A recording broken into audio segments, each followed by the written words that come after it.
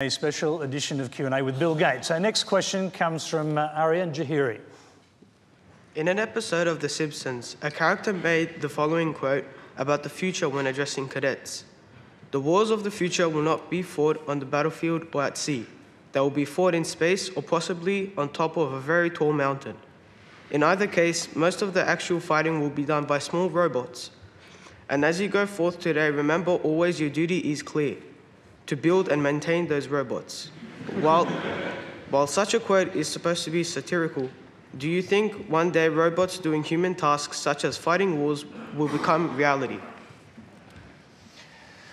Well, we already have the equivalent of robots doing a lot of things. If you look at how farming was done historically and how it's done today, those are mechanical devices that are helping us out a lot. If you look at what a telephone operator used to do or what a typist used to do, we are proceeding to replace all sorts of rote labor with robots. And this is a progression that, with vision, with speech recognition, with greater mobility, will span to a lot of new areas.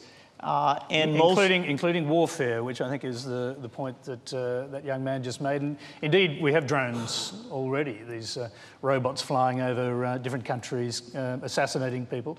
The future, according to futurologists who look at robotics, could be of tiny swarms of insect-sized drones able to infiltrate people's houses and kill them. And do you think about the future? Do you think about these kind of things, how it might look?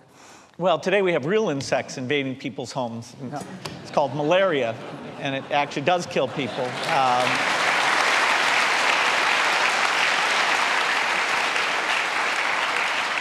So I have a strange obsession with the present. I don't see robots as something that will lead to more war.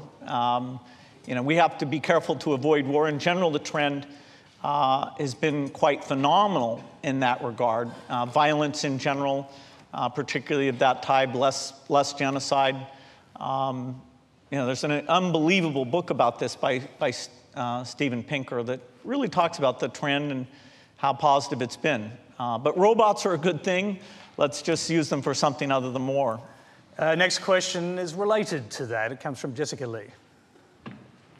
Do you ever think that artificial intelligence will ever surpass the human mind? And if so, how would humanity handle it? Well, it'd be very humbling. In certain respects, computers are far faster than we are today. Multiplying, perfect memory. And it's this wonderful auxiliary tool that lets us communicate and create the ability to simulate things. Try out a new car design and see how that's going to work, or a new nuclear reactor, look at how you would design drugs. Computer simulation is this mind-blowing advance that will increase the rate of innovation. And so, I do think that when the computer takes over certain tasks, that'll be tough for us. It will be a long time before you're matching the type of broad judgment that humans exercise in many different areas. When you were younger, you predicted this could happen, that carbon-based life forms might not be unique. Yeah, over time, the machines are going to get very smart.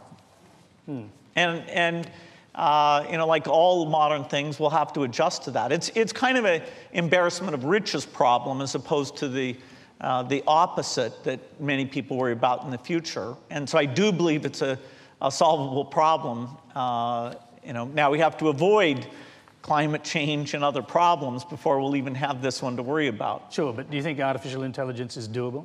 Absolutely. And how long do you think that could take? Very hard to predict. At least 5 times as long as Ray Kurzweil says.